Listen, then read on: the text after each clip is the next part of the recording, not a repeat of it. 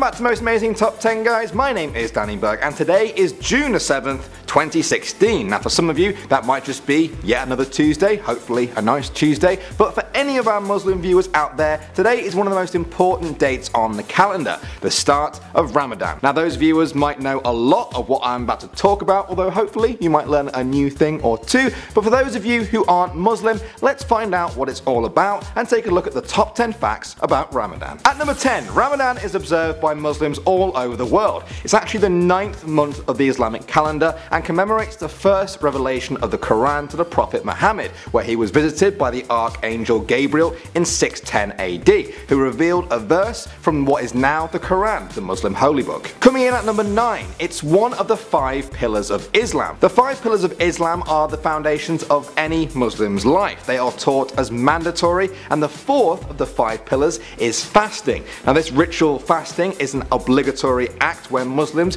do not eat, drink or smoke from dawn until dusk for the whole of the month of Ramadan. This is the physical act which is meant to help them reflect on their own sins and to cleanse their bodies and minds and experience kinship with fellow believers. At number 8, the name Ramadan comes from the Arabic word ramad, which means being scorched by the hot sun. The old Arabic word ramadat was used to describe sheep that had been burned while grazing in the hot sun, and so Ramadan was used to describe this holy month because God, known as Allah, burns the sins of believers away. I personally love finding out the origins of words. Moving on to number 7 now. Fasting during Ramadan is a mandatory obligation for all Muslims, but there are exceptions to the rule. Those who are exempt from fasting are firstly women who are pregnant, where fasting might hurt the baby, also menstruating women, or those bleeding from childbirth. Also, both physically and mentally ill people, as well as the old and the weak, are exempt. There are also a number of compensatory ways that Muslims can make up for not taking part during the fasting, such as fasting for one day for every day that they missed after Ramadan, or perhaps giving a meal to a poor person. At number 6 now, the start of Ramadan for many people is decided by the sighting of the new moon. A new moon comes with the beginning of a new month, so most people can make a good estimate about when the start of Ramadan will be, but many places still follow the old teachings that you actually need a visual confirmation of a new moon for it to begin. So weather conditions can result in different start times for Muslims around the world. However, in the modern world, most Muslims agree on pre-arranged dates based on astronomical calculations. I even found a website out there that tells you when Ramadan will start in 2032 in case you really want to plan ahead. Moving on to number 5, charity is an important aspect of Ramadan. As well as fasting, Muslims are always obliged to be charitable under the zakat pillar of Islam, but especially so during Ramadan. This is because Ramadan is supposed to be a time of sacrifice and empathy for Muslims when they try to be more generous to those who are less fortunate than themselves. According to Islamic regulations, Muslims are expected to donate about 2.5% of their yearly earnings to charity. At number 4 now, fasting during the month of Ramadan takes place every single day between when the sun comes up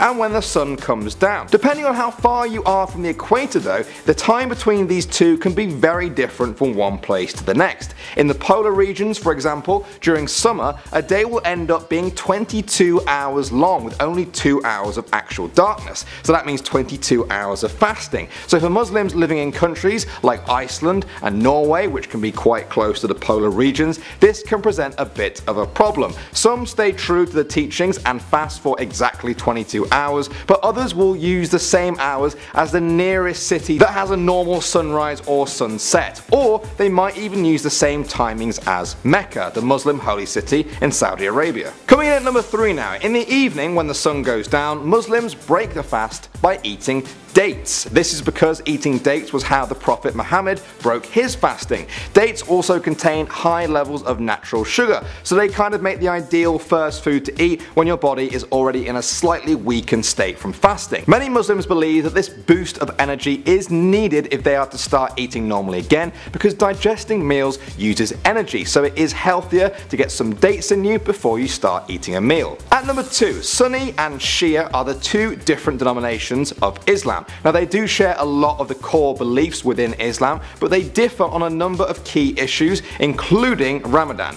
For Sunni Muslims, they believe that the fast can only be broken as soon as their daily Maghrib prayers begins, which is when the sun is no longer visible in the sky. But is that actually classed as sunset just because you can't see the sun? Well, Shiite Muslims say it's not, and they actually wait longer, claiming that the fast cannot be broken until every last bit of light has left the sky. And finally at number 1, just like the beginning of Ramadan, the end of it is signified by the sighting of the new moon. Now this holiday is called Eid al-Fitr in Arabic, and just like the start of Ramadan, weather conditions can sometimes make it kind of difficult for a visual confirmation of when Ramadan has actually ended. So many Muslims mark the end by the completion of 30 days of fasting. This is a day of celebration where Muslims dress their best, they share gifts, go to events, have meals and spend time with their families after a long month of self-reflection. Bonus fact, the White House has actually held an Eid al-Fitr dinner every single year for the past 20 years. Well guys, that was our 10 facts about Ramadan, which starts today. I hope that everyone learnt something. I know I personally did. I learnt a lot, and I hope my Arabic pronunciations were okay. Almost every day of the year is an important day for someone or some group of people in the world, so do you want us to cover